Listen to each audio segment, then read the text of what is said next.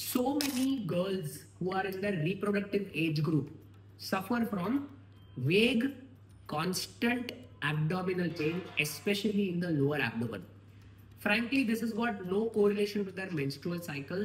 The pain continues. A lot of them log into the internet and then they start to believe that they have endometriosis. When they get investigated, ultrasound, MRI, whatever, reports turn out to be normal. Clinical examination almost turns out to be normal.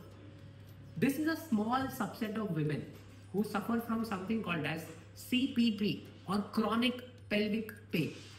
Chronic pelvic pain is the first differential for endometriosis.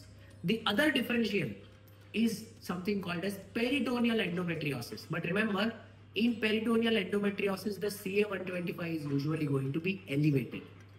Friends, if you have chronic pelvic pain, remember it is going to be a tough treatment to happen. It is going to involve a lot of expertise. Please go to a super specialist. Don't randomly take antibiotics because many women take antibiotics and develop resistance.